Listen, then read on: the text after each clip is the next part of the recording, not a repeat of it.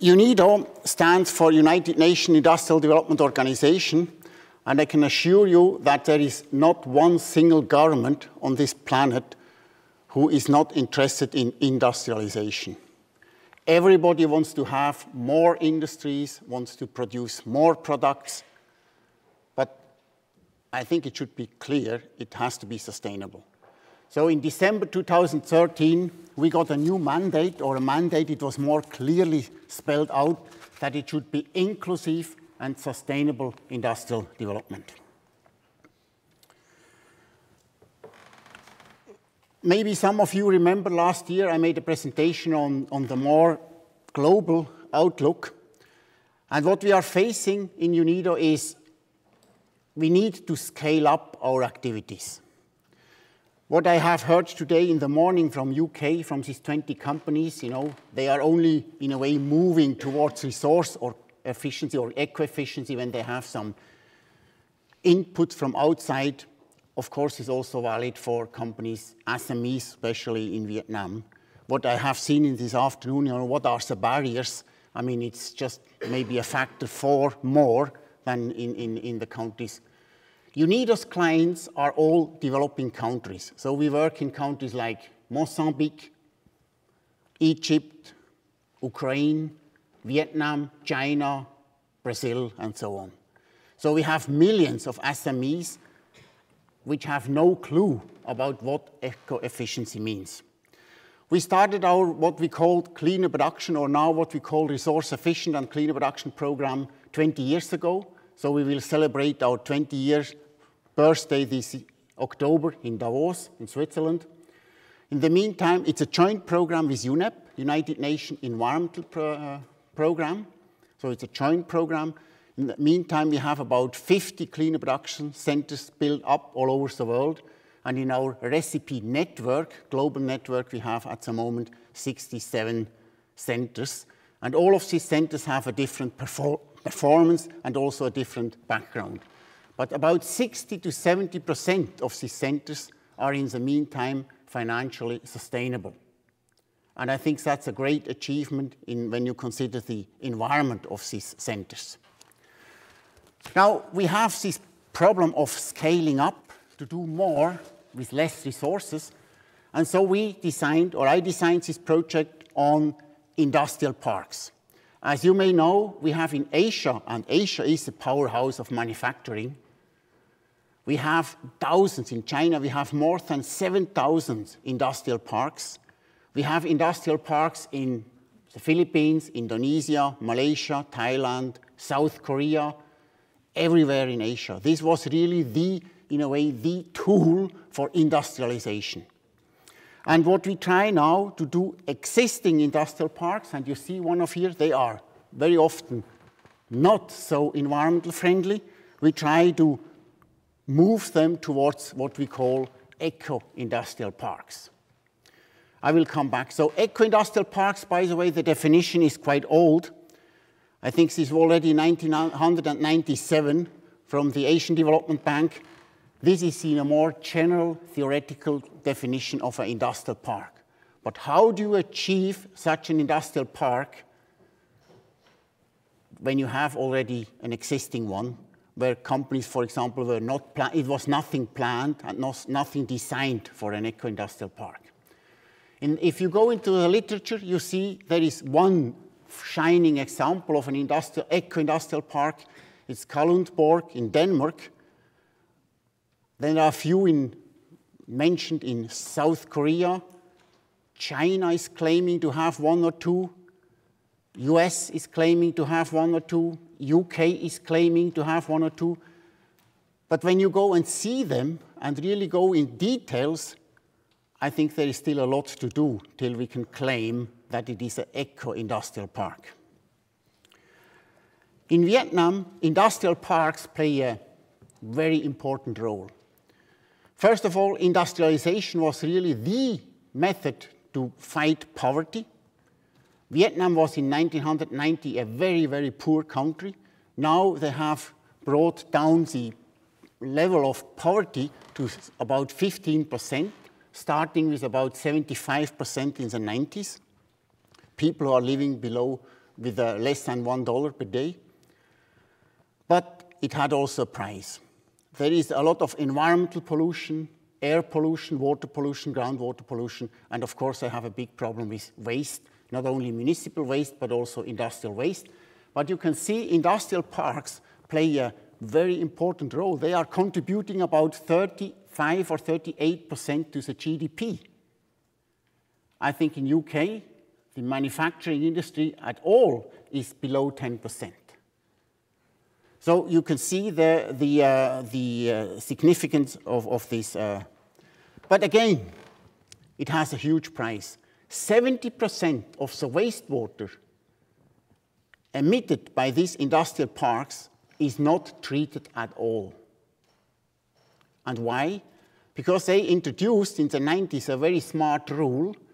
As long as an industrial park in the size, the area, has not more than 50% used for factories, they don't need a wastewater treatment plant. The result was, whenever they came near to this 50%, they just added a few hectares more, and so no wastewater treatment plant. About 20% of the waste is hazardous waste, of industrial waste. But the waste management is, you mix it with municipal waste and you just dispose it in a dumping site. Normally, it's not even a proper landfill.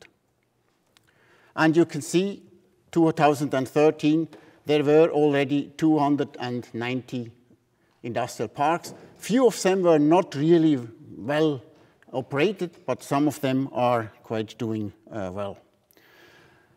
We in UNIDO, we always need money for our projects. We need a donor. Either we have a bilateral donor, a country who's financing it, or very often we have to get projects by the Global Environmental Facility. The Global Environmental Facility has 6 windows, thematic windows. One is international water, climate change, chemicals management, biodiversity, land degradation, and desertification. Now, for the first time, we managed to get a project which is an integrated approach, has an integrated approach, is not only focusing on energy efficiency, but is looking also at the chemicals management, at the water management. So we got money from all these 3 thematic windows: climate change, chemicals, and international waters. Though it took us quite a long time to get it through, because they were not used to this type of projects, because it was not clear who is now the lead out of these 3, and how should we go.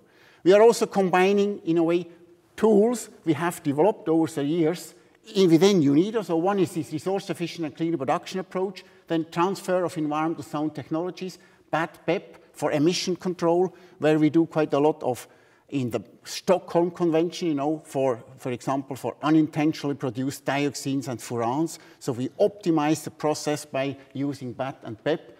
And also for this time, we have quite a few innovative financial instruments. Here, for example, the Green Credit Trust Fund. What is innovative on this trust fund? If a company is investing, let's say, $100,000 into a project, and they can prove that in, let's say, water consumption or energy consumption or production of hazardous waste, they can reduce the amount by at least 50% per ton of product, they will get 25% of the grant, of the loan as a grant from the first day. So it's very attractive for them to go for real, cleaner technology and not just for the cheapest technology, as it is normally the case.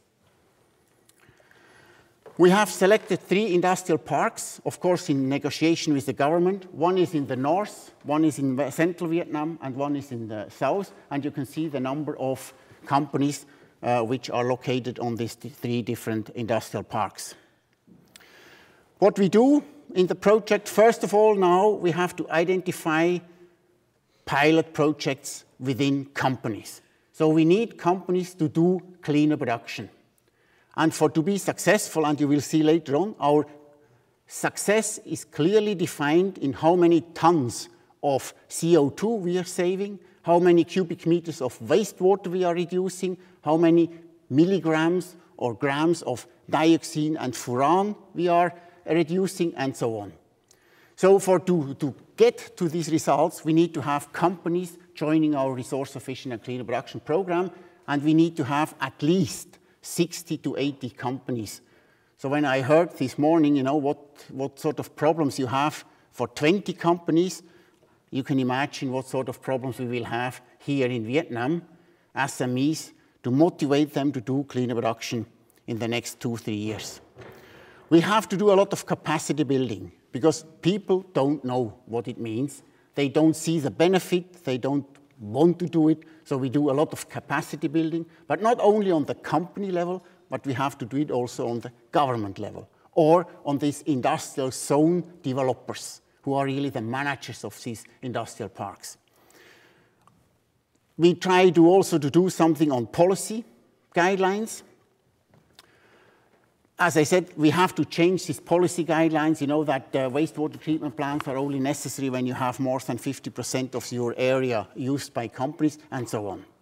And last but not least, of course, we need to have a very strong monitoring and evaluation system because we have to prove at the end of the day how much we have reduced in all these different parameters. We have, in a way, 3 outputs planned. First of all, on the company level. And to get all these reductions, we have to prove it by measurements. So we may have to make sure that companies now already start with the implementation of real practical measures or technologies. We cannot just calculate or plan it. We have to do it now. And of course, we have to start as soon as possible because it will take some time. We need to have a strategic plan for these 3 industrial zones because they all need to have common facilities like wastewater treatment plant. They need to have a waste management system. Maybe they need to have a new water supply system or energy. We maybe can replace some of the fossil fuel energy by renewable energy. And of course, we need also, this is in a way in the definition of an eco-industrial park, we need also to look at the communities, at the workers which are related to these industrial parks. So what are the biggest problems for the communities surrounding these industrial parks, and how can we really improve the situation there?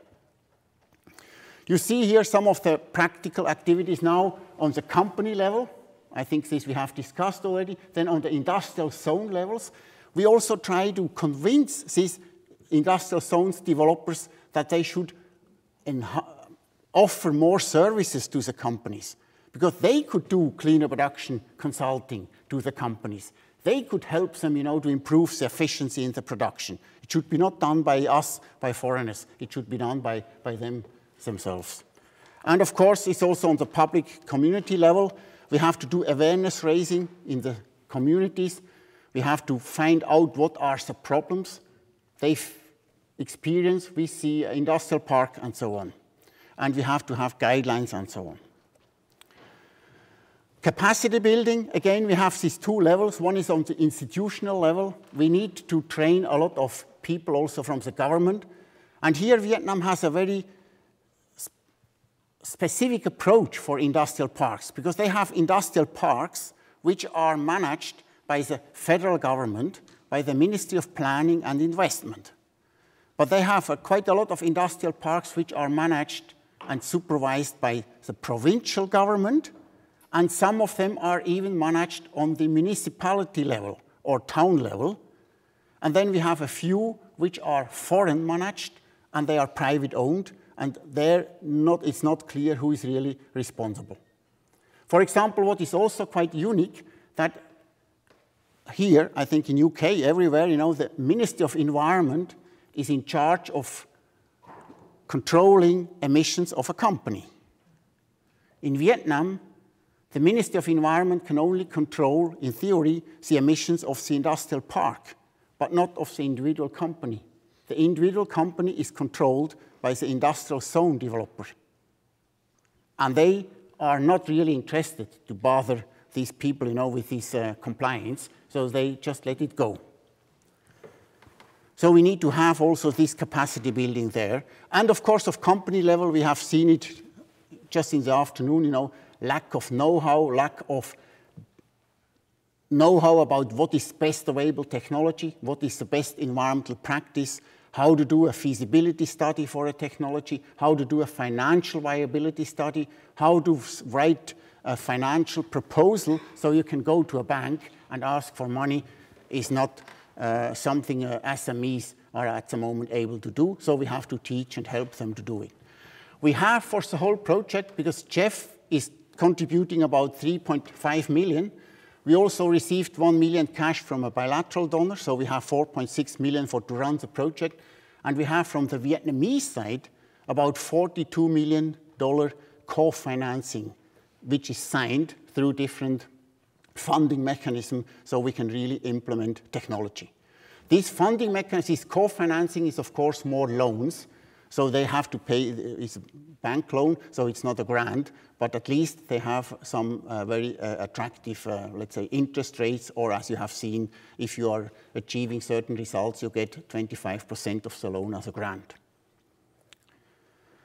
Policy level, here you can see some of the activities we are planning to do. We have to try to convince the government to come up with a very clear policy to manage these industrial parks, in a uniform way through the whole country. But we also need to have guidelines and regulations for the future industrial parks and how we can maybe start planning so-called eco-industrial parks from the beginning. So then we don't need to clean up later on.